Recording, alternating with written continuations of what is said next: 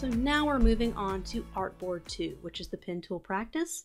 And so we have Artboard 2 right here. Let's go ahead and uncollapse that layer.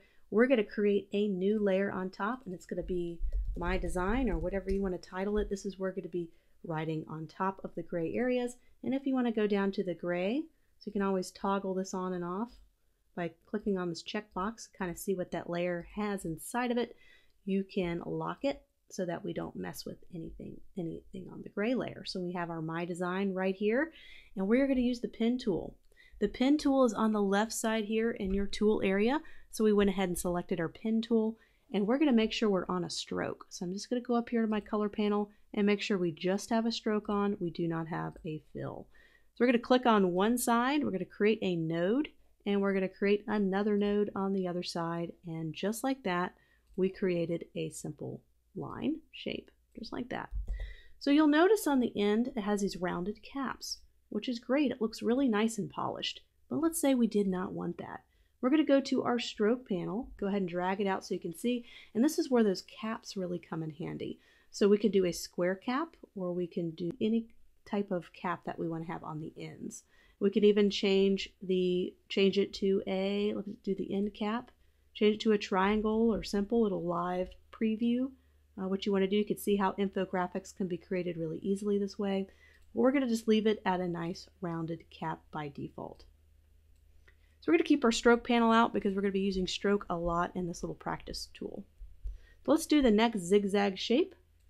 Let's get our pen tool, and we're just going to click on the bottom. We're just going to create a node, just clicking, creating a node, going up and down, and just really practicing our dexterity with our hands and our mouse or whatever we're using to create the shape. This is just pure practice. You can always zoom in and really be detailed on it, but I think it does a good job by default. Looking around, and then there we are.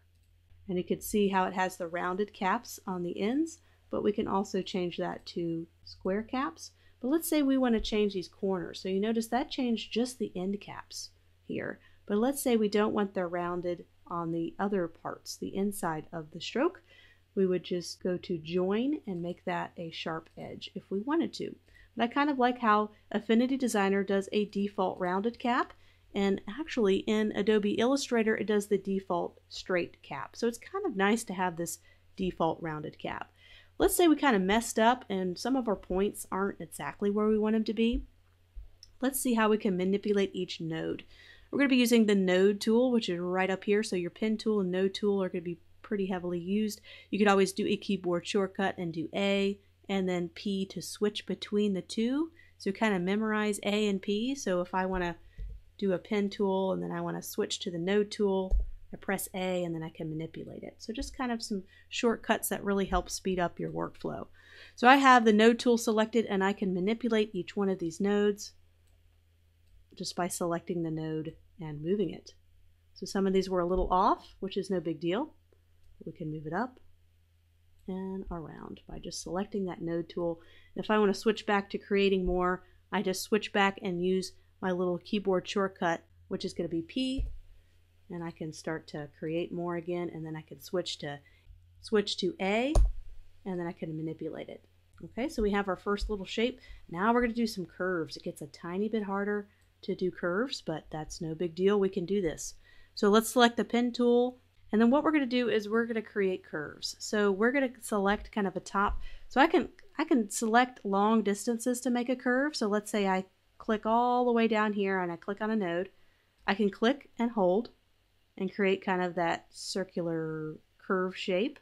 But sometimes you don't always get the curve you'd like. So sometimes you have to take half steps and do several nodes all the way around a shape to get a nice rounded corner. So I'm going to kind of click up here halfway, and I'm going to be able to have a little bit more control over my shape. So now I'm going to click down here and click down here kind of at the apex of the curve, and then click right here. Don't be afraid to create multiple points. You don't have to create just one node and make this big gigantic curve. Sometimes it takes a couple of node points to create the curve that you want to use. So let's switch to our node tool, which is A, and we're going to be able to manipulate these corners. So let's say that looks a little awkward. we have these little handlebars that we can manipulate. So we can kind of get a more smooth curve. We can actually make it taller and smaller. We can move this all around 360 degrees to kind of correct that curve. Let's see if there's anything else we need that's off. And it looks pretty good, but we can always, manipulate these handlebars on any of these node points. And I'm just using the node tool. Okay, so we have our first curve. So now we're going to create some more geometric shapes and our next line. So we created kind of a basic line, and we created kind of a diagonal line, pretty simple. But let's say we want to create precise right angle or perfect lines when we have our pen tool. So if I were to not hold down anything and click and then click over here, it's just a little crooked and I'd have to take my node tool and try to find out where that is. Let's say I just want to draw a straight line and just keep it at that. I'm going to hold down the shift button with the pen tool. Let's start right here with this octagon. I'm going to click, holding down shift the entire time, and I'm able to create perfect straight lines. Just holding down shift the entire time, and I can create a perfect octagon just like that. I'm going back and completing my shape by clicking on the original shape. So now I have a shape that I can toggle on, fill, or not. So let's do the same thing. We don't need our stroke panel quite yet. So slide that over here. Let's do this more maze pattern. We click here, hold down shift. Just a little trick that can be very helpful when you're doing geometric shapes and logo design and anything, any kind of illustration or icon design. Just having this as an option, holding down shift, is so much easier than trying to do it yourself manually. Just let the computer do it for you. Let's do a zigzag. We're going to move through these a little bit quicker. We still got a lot to do. We got some icon designs over to the right to do. And I'm going to do this. I'm going to mess this up a little bit on purpose so we can go use our node tool and fix it. So just using my keyboard shortcut A, I have my node tool selected, and I'm just going to bring this right back down.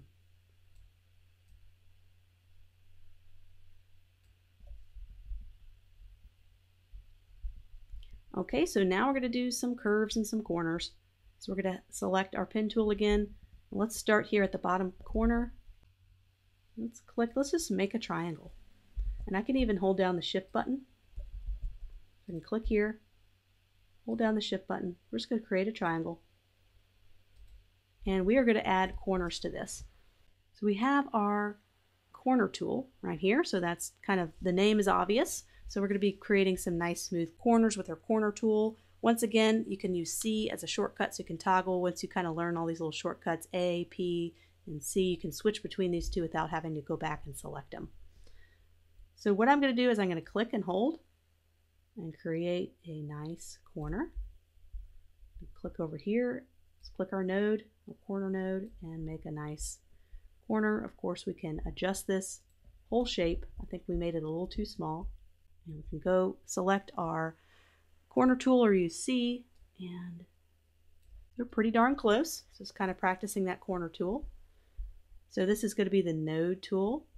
We're going to convert it to smooth. Okay, so this is going to be our next project. So let's say we have a sharp angle and we want to make it and convert it to a smooth angle or the other way around. We're going to draw a simple triangle. I'm just going to click up at the top, and I'm just going to make kind of a triangle pattern. So let's say I want to smooth this out and kind of bow the lines out a little bit.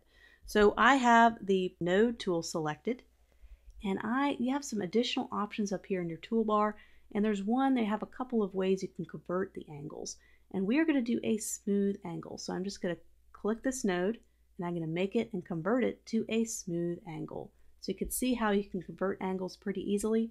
We can even add new we can manipulate that, or we can add new points, our new nodes on here.